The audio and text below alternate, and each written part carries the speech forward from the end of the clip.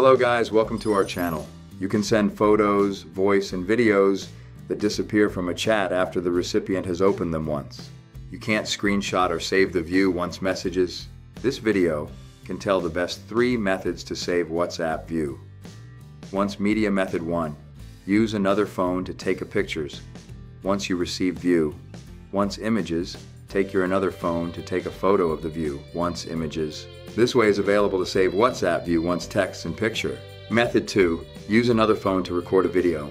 If you want to save WhatsApp one-time voices and videos, you should use your another phone to record a video of the view once voices and videos. Just open your another phone's record, then open the WhatsApp view once voice or video.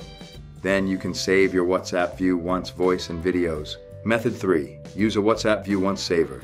These 2 methods above just can save the view once you received, but not to save the view once messages you sent. Use a WhatsApp view once saver like KidsGuard for WhatsApp. You can save all view once messages.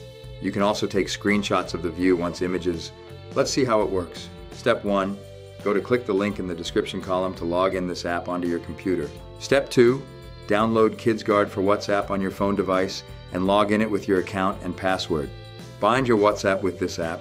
Step 3. Go to your computer, click KidsGuard for WhatsApp to the dashboard page. You can see all your messages on your WhatsApp will be shown on the screen. You can check your WhatsApp view once images, voices, and videos. You can also take screenshots of them. That's KidsGuard for WhatsApp, the best tracker app for WhatsApp. Just use it now. That's all for this video. See you next time.